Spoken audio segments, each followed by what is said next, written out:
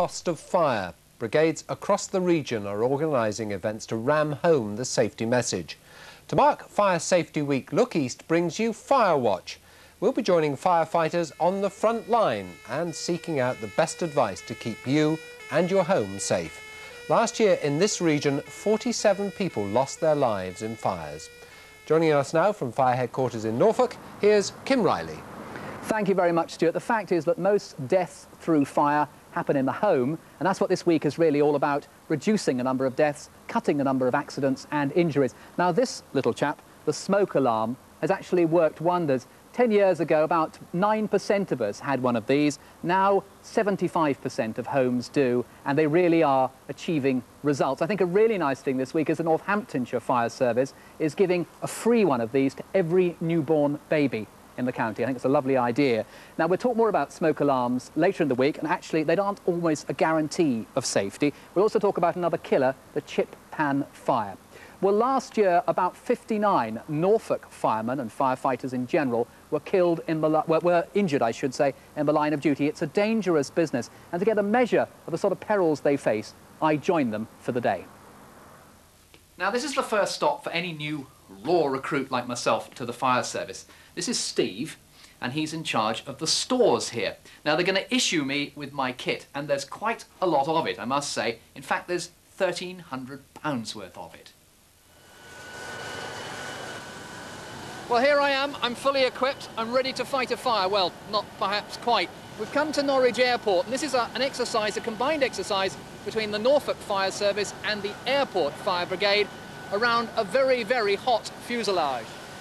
This is all part of regular training for the crews at the Norwich and Sprowston fire stations, a simulator where the flames behave just like the real thing. Teamwork is the key. Dousing the flames is dangerous enough. They must also learn to deal with intense heat. In a training situation, we roughly average about 200, 250 degrees centigrade, generally no more.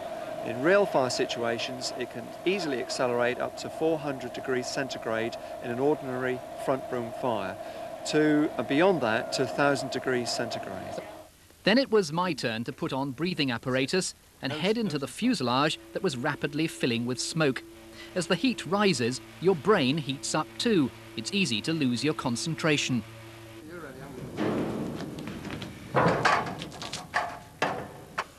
After some uncomfortable moments when I couldn't see anything at all, it was all down to edging gingerly forward, it was back into daylight. Next step, first step. It had only lasted a few minutes, but for me, this was a first lesson in the hazards our firefighters cope with every day. Great. Thank you very much, Nick. Well done. Excellent. That's good. That was the first time, and hopefully the last. Truer words were never spoken. Truer words never spoken. This is the central control room at Heatherset. This is actually where your 999 calls come in. Now, 18 months or so ago, they invested £1.2 million here. This is real state-of-the-art. Let's show you what happens when a 999 call registers here. I think we can get it up on the screen any moment now. Yes, there we go. And that's instantly cancelled there. Now, a little bit later, you saw him helping me with my breathing apparatus. Here he is again, Nick Excel. How quickly can you respond? Right, as soon as the control operators have actually gained the information that they require and they start to process the call, mobilisation takes about 7 seconds and possibly no more. You've got to understand that obviously some people who call the fire brigade are strangers to the area, or they may be in a distressed state. The control operators, using their skill, actually have to glean all the relevant information that they need. But 7 seconds is the best you can do. It doesn't sound too bad. That's right. Thank you, Nick, very much indeed. Well, actually, this week we're recording a sort of video diary. It's been quite a quiet day for the Norfolk Fire Service today, but we've got some closed-circuit TV pictures that have actually just come in. Let's have a look at them. These were taken in St Crispin's flyover in Norwich. 2 cars collided on a wet road. 1 woman had to be cut from the wreckage. 3 people were taken to hospital. We understand the injuries are not serious, but do be careful, of course, if you're driving on wet roads tonight.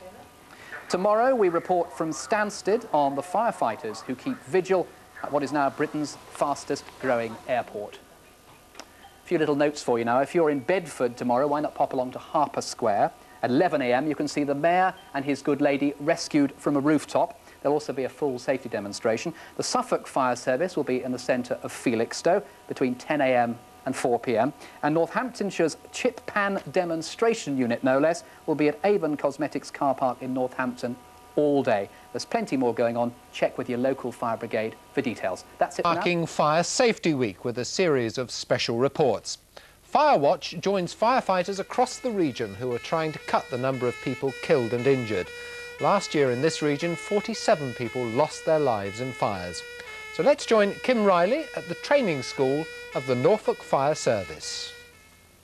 It's still a killer and it's a serious cause of injuries, the chip pan fire. In the region last year, more than 300 people were injured by chip pan fires. We've come to the Norfolk Fire Service training school and Harry's going to show us how to handle them. But first, what not to do. That's what happens when you add water.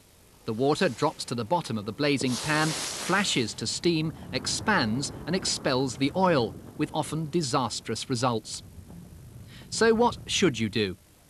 The best remedy is a fire blanket, but if you don't have one, a damp tea towel will do the job. That's damp, not wet. No, Kim, you definitely don't put a wet tea towel onto a chip pan. What you should do is take the tea towel, thoroughly soak it and then wring as much water out as possible and then use the tea towel to put out the chip pan fire. So water is a disaster? Putting water into a chip pan fire is an absolute disaster, yes.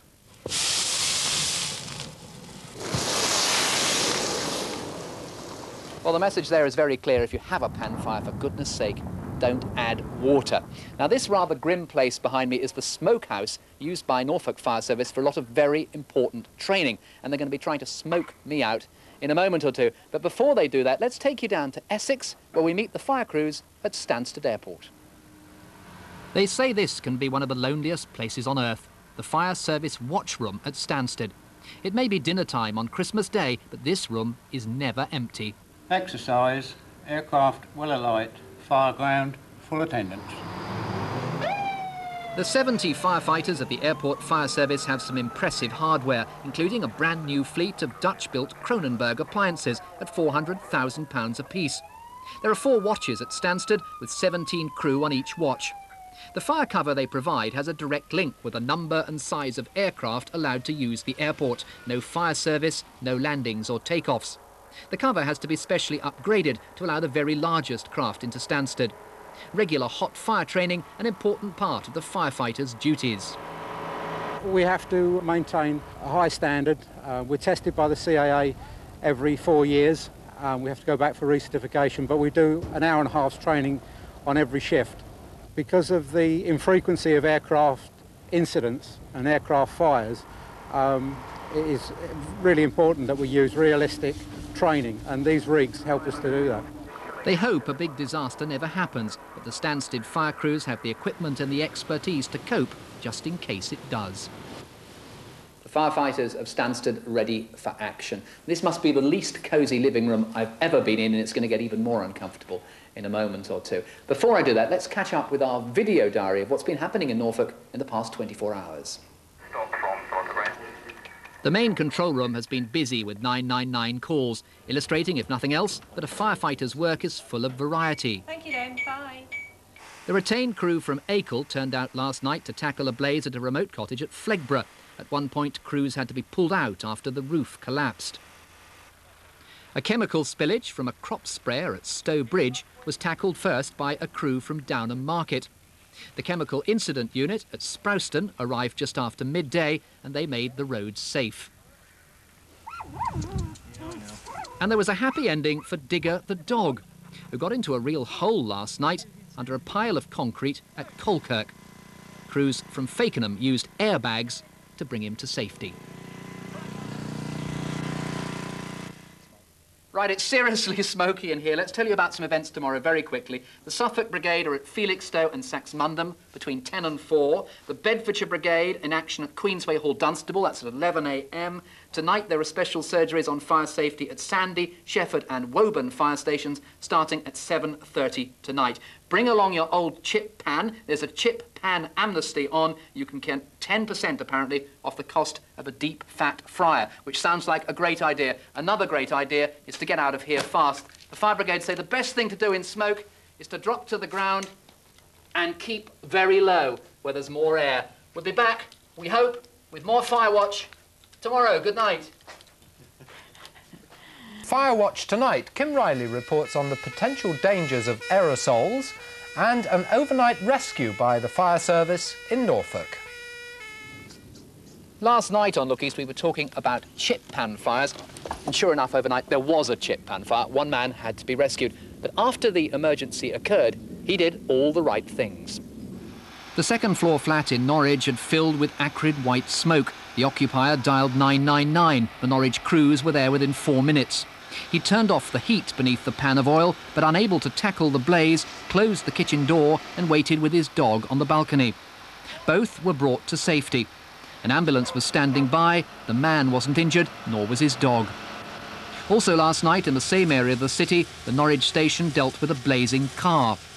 In Suffolk, a thatched farmhouse at Thorndon near Eye was ablaze this afternoon, but no one was hurt. These pictures just in from a Look East film crew. 6 appliances from Suffolk and Norfolk have been at the scene. The contents of the house were saved, the cause of the fire as yet unknown. These days, in our aerosols, we don't have CFCs, but there's actually a new danger. This is a portable gas cylinder, and inside it's got a mixture of propane and butane, and that's exactly, in fact, the mixture that's in this aerosol. It's actually a deodorant. Now, if you use it straightforwardly, sensibly, no problem. But if you don't, you could have real trouble.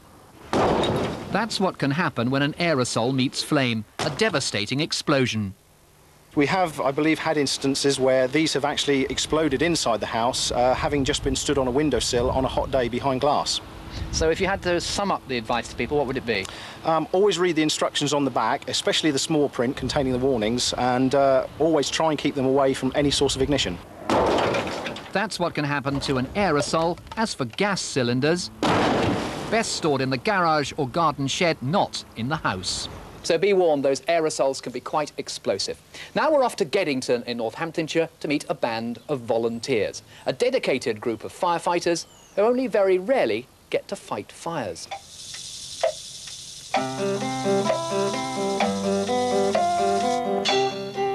Imagine Trumpton brought to life, a village where everyone talks to each other because their very own fire brigade makes sure they do. I'm a shoe designer, but I'm also Postmaster General. I'm a chartered surveyor, but I'm really a fire marshal. I'm the Vicar of Geddington and I'm the Chaplain General. The Geddington Volunteer Fire Brigade was formed during the fire strike of 1977. But when the strike ended, they didn't want to. Since then, they've fought just one fire. They leave the big stuff to the fire brigade proper and concentrate on helping people out. We've just got the same outlook. I think that's what it's all about. We serve and we have fun doing so. I suppose you could say we're a cross between Dad's Army and men behaving badly, really. What about the women? I mean, what kind of involvement do they have? Well, yeah, they hold the hoses from time to time. They give us help at the squirt, and of course they carry on the coal, which is the good thing for women to do. So what do those slightly more politically correct real firefighters make of it all? If we're going to be associated with people such as this, they need to get on with what they do well, which is fundraising for local people in the village, and we'll do what we do well. Good morning. Hi. Today, the Geddington guys are out distributing fire blankets as part of Firewatch Week. And after all that exertion, time to get the on-board barrel of beer flowing at what they call the station, the pub, that is. Then it's off to another call-out, as long as it's not a fire, you understand. There we are, a nice quirky tale from Northamptonshire.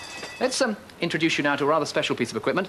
This is the thermal imaging camera. There are 10 of them in Norfolk at the moment. They cost about £5,500 a piece, so they're not cheap, but they hope eventually to have one on every station. That's 40. Now, what they allow you to do, in a nutshell, is to see in the smoke and the dark. Let's just show you how they work. We've come to our dark room, and here we are. This is what you see, not a very flattering view of me, through our normal electronic camera with the help of a torch. If I switch the torch off, you lose me. Let's pick me up, though, via the thermal imaging camera. Here I am, as large as life. And if you look in the background, there are a couple of items here that have been heated up till they're very, very hot, and you can see how that's picking them out. It's an absolute boon, this piece of equipment, soon to be spread across the county and across the region. That's it for now from Firewatch, via the thermal imaging camera. Back to the studio. has claimed the lives of 2 people is being treated as suspicious. Fire crews were called to a bungalow in Wisbech this morning after a passerby reported smoke and flames pouring from the windows. Forensic teams spent most of this afternoon combing through the debris at the bungalow in Moneybank. Fire crews were called to the scene at about 11:15 when a passerby raised the alarm after witnessing a cloud of smoke and flames belching from the property. It's not yet clear how the blaze started, but fire crews believe it could be arson. The officer in charge was faced on arrival at the scene with a severe fire in the front part of the bungalow. He wasn't aware whether anybody was in the building at the time and had to make an entry into the house and commit breathing apparatus wearers to fight the fire. Firefighters found 2 bodies in the living room of the property. Their identities have not yet been released, but it's thought to be a middle-aged married couple. Neighbours said they were shocked by the tragedy. But they seem to be a very nice couple that I can tell you about. They'd do anything to go out of their way and help anybody, you know. If you ask them for anything, no problem. They'd always help me out. Every time they went on holiday, they just said to me, would you mind looking after, you know, keeping an eye on the property, and I kept an eye on the property for all that. And odd Sunday mornings, I used to go around, they used to call me around for a cup of tea. Due to the uncertainty of the circumstances surrounding the cause of the fire, the investigation is now a police matter. Melissa Jackson, Look East, Wisbech. We've been running a special series to mark Fire Safety Week as brigades across the region seek to cut the toll of death and injuries from fire. Sadly, of course, we've already reported tonight on the deaths of 2 people in Wisbech. And we start Firewatch this evening with another blaze that could have ended in tragedy. This stack fire at Great Cressingham in Norfolk broke out after a number of children were seen playing around it. There were cavities between the bales and the fire spread rapidly. The police and fire crews say the end result could so easily have been the death of 1 or more of the children. This was what remained tonight of Snell's car repair garage at Barrow near Bury St Edmunds in Suffolk. 45 firefighters have been at the scene. Cars were set alight as gas cylinders exploded and nearby homes were evacuated. On our first Firewatch, we reported that 75% of homes now have smoke alarms, and there's no doubt they have saved many lives. But there's a shock statistic you may not know. In this region, it's reckoned 250,000 smoke alarms aren't working. That means lives are needlessly being lost. A working smoke alarm gives that vital early warning. If the battery's flat or been removed, the result can be disastrous. Sue Abbott and her 4 children from Haverhill in Suffolk were lucky to escape with their lives. I smelt something in my sleep and gradually it woke me up and I realised there was a fire because the smoke was just gagging me. So when I got up, I checked, found out it was in my son's room because I'd opened his door very slightly and just, you couldn't see the room, it was just thick smoke. So my first reaction was to get the other 3 out and to phone the fire brigade up. I didn't actually think of anything but getting them out of the house. The Abbott family's smoke alarm hadn't worked for a very good reason. Yes, well, I took the battery out of it when I was cooking one night and didn't put it back. To be protected, you should check the battery by pressing the test button once a month. Once a year, clean or vacuum the inside to ensure dust isn't blocking the sensor, and change the battery, ideally on the same date each year. If you have only 1 smoke alarm, fit it in the hallway. But for best protection, you need 1 or more on every level of the house. Well, if you don't want to have to worry about batteries, how about these? What they're calling a new generation of smoke alarms. They're powered by lithium cells, they're tamper-proof, and they last for 10 years. They cost, incidentally, about £25. Now, we used to say fireman. Now we say firefighter. Women are beginning to play a more prominent frontline role. Damien Grammaticus has been to Linton in Cambridgeshire to meet 2 of them. Firewoman Musk. Sub. Leading Fireman Jackson. Sub. Firewoman Collins. Sub. Lieutenant. Well, out. No longer is the fire service a male preserve. For 3 years, women have been part of the Linton retained crew. Often the first to incidents across South Cambridgeshire, they're in the front line of the service's work. We do exactly the same. Everybody does the same drills, the same jobs and shouts. There's no leniency. The women are trained to do all tasks, including using heavy cutting equipment to free people trapped in crushed vehicles.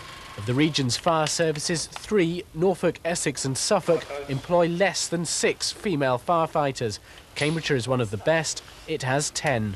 In years gone by, it was predominantly, if not exclusively, a male-orientated profession. However, times are changing, and we are now openly welcoming applications for employment from all races and genders. It's an equal opportunities employer, the fire service.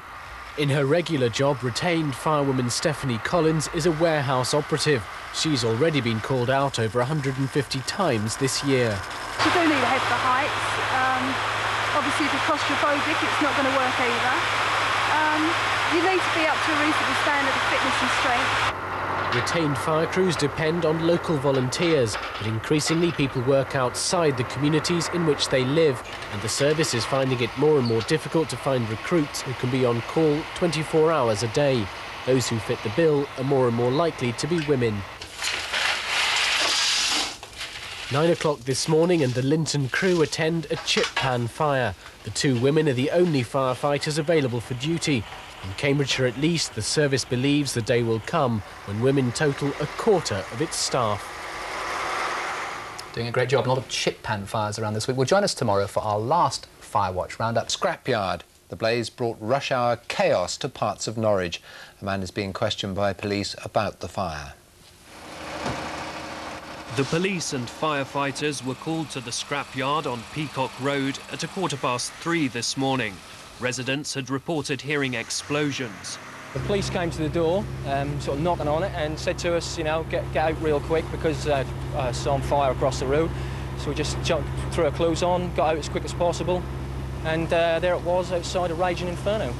I mean, the intensity of the fire was very frightening, yes. I mean, embers were sort of shooting up sort of to the, the height of the roof. At one stage, 40 firefighters were tackling the blaze. With the yard known to contain potentially dangerous substances, residents were moved to the safety of a Salvation Army hostel. There was a well-developed fire with unknown cylinders in there, which is an explosive risk. We had chemicals, plastics, paraffins. Our course of action was to get the people out as quickly as possible.